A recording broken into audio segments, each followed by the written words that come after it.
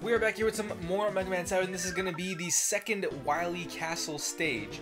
Yeah, I gotta be honest, I always give a disclaimer whenever this happens, but this is one of those levels where, for some reason, I was just having a hard time. Probably one of the more challenging levels in the entire Classic series, if I'm being honest. And so, this is not my first time going through it. Usually, I'm going through it fresh with all y'all for the first time. But here, man, this was just such a pain. Yeah, I wasn't able, and you'll see in a second, I wasn't able to beat the mid boss. I'm gonna spell who it is. You'll see in just a second. But yeah, man, this was quite a gauntlet of a stage, and even some of the platforming elements of it in the second half of the stage. You start out pretty tame here, just some regular old enemies. Oh god, gotta love your back shield boys. Back shield boys are just there to make things more annoying, you know? Alright. Cool. Go up here. Another back shield enemy. Like, why? Why are you doing this? Oh my god. Wow. I was debating whether to slide or to just hide in the corner. And obviously slide was the right answer, which naturally I didn't do. Let's wait here. I think I can just hit him when he opens up. Yeah, there we go. One more. Get him. Nice. Do I need to get that extra life? Yeah. Probably. That's probably a good idea. Knowing what's to come. I just hate having to go through all these repetitive parts of the stage. Like, this is one of the stages that really makes me hate the whole life system. You know, it's like, hey, if you lose your lives, like, why? Like, who cares? You know? I don't know why I bothered to get that. I'm already at full health, but so yeah, why not just have like infinite lives? Once you get to like a checkpoint, like either the mid boss or the final boss, like why make me replay the stage? Okay, here's the mid boss. Base is back, as you might expect, and sadly, this time it's not just him, he's brought his pups as well. Treble. I like this little rotating box animation. It's like, come on guys, you guys could have done better than that. It looks pretty cool though. It's got the purple flare. So yeah, the strategy here is he has this rocket move, which I'm still struggling to dodge, and he shoots at a bunch of lasers. If we stay on the ground here, we're pretty much clean on that. So he's got to jump to dodge the laser, and then, so yeah, we can try to get him at the end of that fall, but he transforms into an invincible mode like pretty quick. So that's a little bit harder one. So we jump. Get him right there, and then we'll get him right here. Yeah, I think we got him right there. So yeah, when he does that little charge up attack and he falls, he can fall on either side. So if he comes towards you, that kind of mixes up the spacing a little bit. And now since he's below 50%, he's sending out charge shots. We should get him here, or right here at least. We'll get him. No, one more fully charged. There we go. Got him. It took me like probably a half dozen tries to figure out the pattern of movement, because you know, the way I play Mega Man is always pretty offensive. We should see if there's anything up here. I don't think there would be. I think this is all part of the stage we didn't even bother to use during this fight. But for funsies, let's check it out. And I think during the fight, he kind of messed with the gravity, so we could actually have gotten to all these platforms. You saw we were jumping on that second platform without having to use a rush, so I think now that the fight is over, they readjusted the gravity. Anyway, back to normal. So, yeah, this is the other part of it that's kind of annoying. You got these springs on the sides. And if that's not annoying enough, I guess I should use a super adapter, but I kind of want to get this.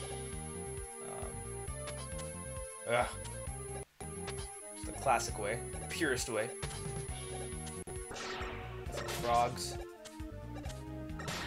Okay. So now if we jump, there we go. Oh no!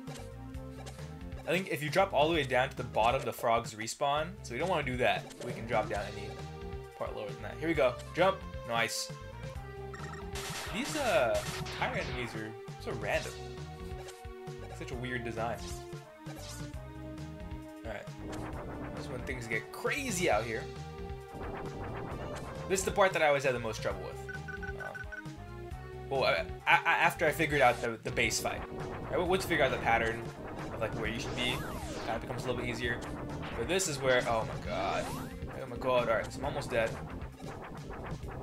And these lasers or these flame pillars, what do you call them? Or something else. You know what? I'm gonna bite the bullet. Let's heal up here. It'd be a shame to come this far and have to start. We have to obviously go back to right after we beat base and go to that annoying spring section again. Ah, okay. Oh my god, see, the timing is so like nasty because you just, oh no! Oh fuck me, you gotta be kidding me. I'm burning through the life that I bought, the health bar I bought for myself. The nice thing about Rush is that he doesn't, in this game, I think this wasn't true in previous, oh my god! God! This wasn't true in previous games, but I think Rush disappeared if you didn't use him for a while. I think here, he doesn't do that. Let's see if we can get it. There we go. Got him. Alright. We're now down to a quarter. We pretty much used a whole health bar in just spanning that one section. So that's fucking great. I think we have another life. So, we're fighting the level boss. I think we should actually, oh my god. Just giving away health. Let's see if that bat comes down. Yeah, there we go. Even if they're off screen, that's crazy. That's the only enemy that like retains its position off screen. Most other enemies, if they go off screen, they'll just cease to exist, I guess. Let's see if we can get this guy with the Thunderbolt. I don't know when the Thunderbolt splits. Is it on contact with something it splits up and down? Let's see if this will work. There we go. Okay. Alright. I think that's literally the first time I've used a weapon in the game where like it wasn't part of the mechanic, like using an electrical weapon to fire up the electrical component or whatever. I don't think we could rush our way to that top one. That seems like too high of a jump. Let's try it anyway. A little low on rush coil energy, but that's fine. And here we go. Nope. Okay. Stupid. Let's try this. 1, 2, 3. Boom. Alright. Bounce. Yeah, just barely we're missing.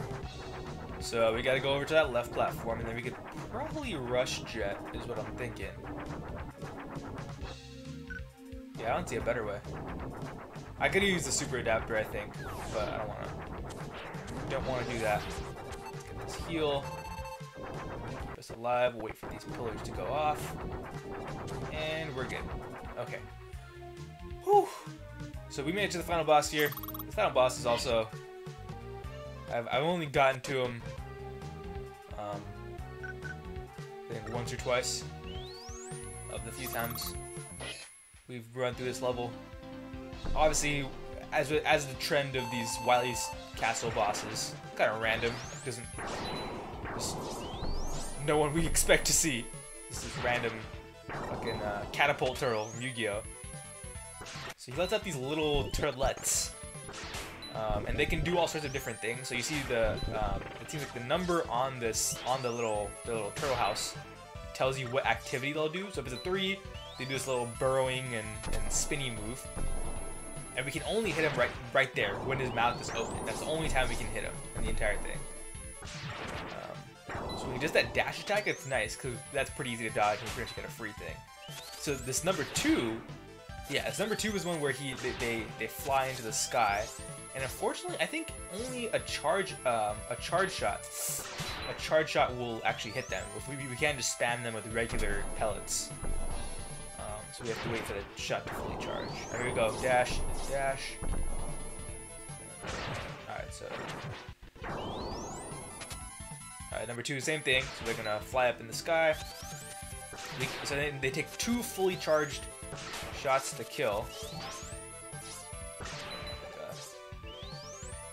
Oh no! Oh, I hesitated. Ah, man, that was tough. All right, this is gonna be one of the longer battles, just because the opportunities to actually hit him are so few and far between. All attack, slide, slide. And he never does, he always does the same exact order of things. So he'll always do a dash attack, and he'll always do one of these little turtle-y moves. Oh my god, okay, I landed right on the freaking thing. The nice thing is occasionally, I think these guys drop like heals and stuff. So it is in our interest to actually attack them. That's the first time I've seen him do that, where he does a double dash attack. That's interesting. Alright, so this is going to be the flying one. There you go. See, there's a heal, which we can see. Okay, we gave it back right there, but that's fine. Gotta get to the left side before he comes down on us. There we go. Cool. Alright. He takes his time coming back down, so that timing's not too bad. Alright. Now I gotta be on guard, or on watch for that second dash attack in a row if he wants to do that. Alright, same thing here. Trolls are gonna fly up in the sky. We can get this first one. We can't get the second one, though. So let's aim for the third one at least, so now he'll be one hit down. Ah, I missed. There we go. No heal, sadly. We're doing okay on health, though. He's down to about half. We're still well over 3/4. Slide, slide. Slide, slide. I wonder if he can do it 3 times. I wonder if it's just like a weird AI thing that he doesn't do it more. Alright, man, he loves doing this attack. There's a way, I think he did, obviously we've seen the number 2 and 3 on that turtle house thing. There's also, obviously, a number 1 attack that I've seen him do, and that one's the easiest one to deal with. He hasn't done that one yet, so. Sadly, no rest for the weary. Yeah, really the only time we should be taking damage is, you know, getting hit by the mini turtles. This is the most annoying one. I'd rather take 1 or 3, but he's giving us the hardest one to deal with. Oh, man, I meant to jump. We're doing great on health, though. He's, what, 2 hits away from dying? Fully charged, and then just spammy. Okay, here we go. Slide, slide, and we got him. Nice. Whew, that felt like it took forever, man.